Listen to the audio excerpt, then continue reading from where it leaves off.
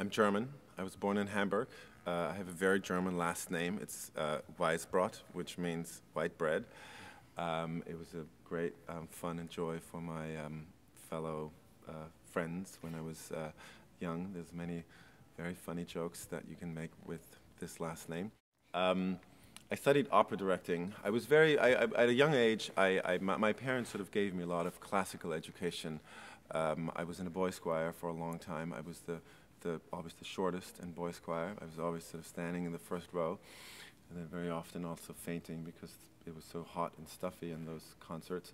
And had piano lessons from the age of 7, I think, until about 26 or 27.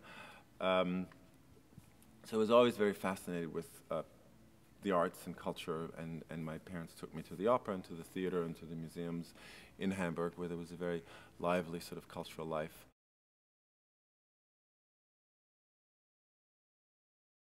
My first experience that left a very deep impression on me, I think even such a deep impression that I had fever afterwards and was in bed for like 3 or 4 days, was an exhibition of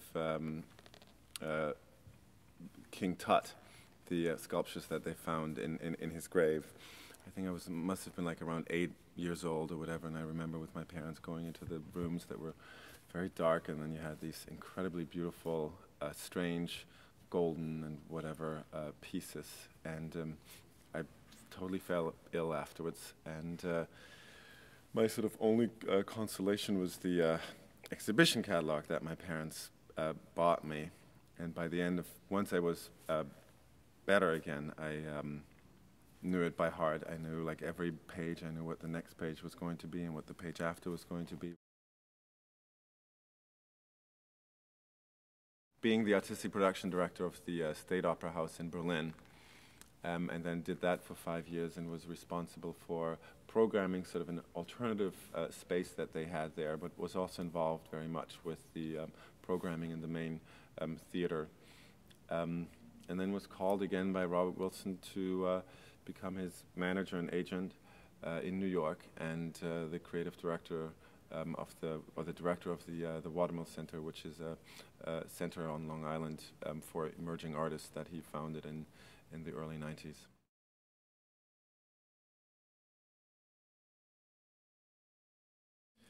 I mean, what I really love about Toronto is flying into Toronto and sort of having this complete vastness of nature when you look on, to one window side, where you don't see any civilization at all, and then you sort of look over, and on the other side you have this incredible skyline of the city, which is kind of really an amazing